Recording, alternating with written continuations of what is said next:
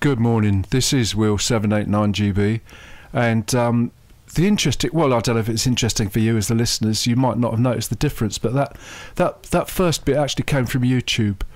We're gradually going to move the whole show into a robot-friendly, rotation-easy, totally reliable backup system. I'm here in the studio at the moment, but I may not be.